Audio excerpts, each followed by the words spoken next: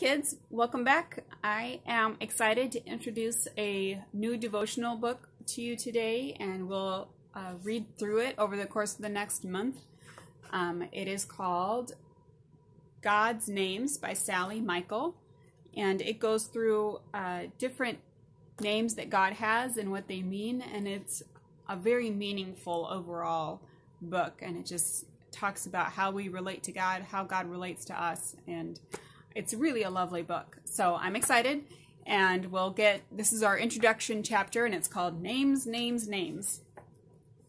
How many names do you have? Let's find out. There's your first name. First names are names such as Sam, Ruth, Shannon, and Carlos. What is your first name? Then there is your last name, which tells what family you are part of. Nelson, Stewart, Garcia, or Casahara. What is your last name? Some people also have a middle name, do you? But you have more names than this. Other names are called titles, like son or daughter or sister. Does your family use those name titles for you? Does dad ever call you son? Do your brothers or sisters ever call you sis or bro? Maybe you have even gotten a letter calling you Mr. or Miss. Then there are the fun names. These are the special names that people who love you call you. Sweetie or Pumpkin or Buster. These are called nicknames. Some nicknames are just a shorter way of saying your name, like using Will for William. Other nicknames show something about you, like calling someone with red hair Red, or calling someone Speedy because he runs really fast. Do you have any nicknames? Usually, a nickname describes you or reminds you of something that happened to you or says something about the kind of person you are. If you won a race, someone might give you the nickname Champ, short for champion. If you are smart, you might be called the Brain. To have 10 names would be a lot.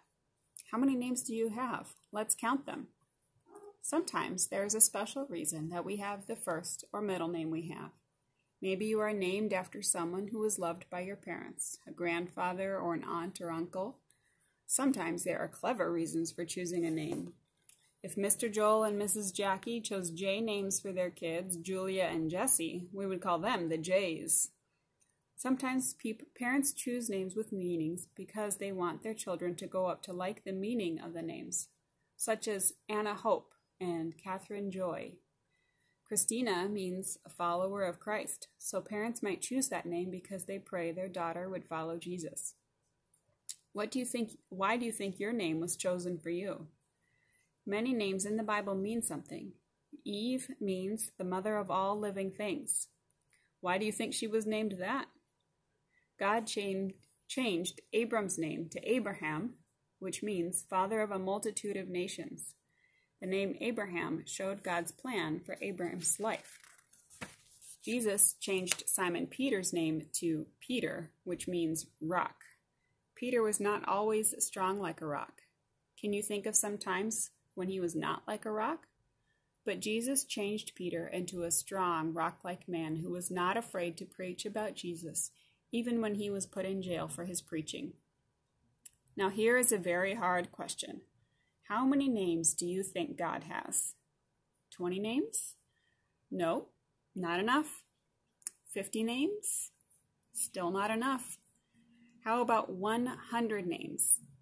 This is still not enough. The one true God of the Bible has more than 200 names, and if you were to count all the names, titles, and nicknames of God in the Bible, there are more than 700 names. Wow. Why do you think God has so many names?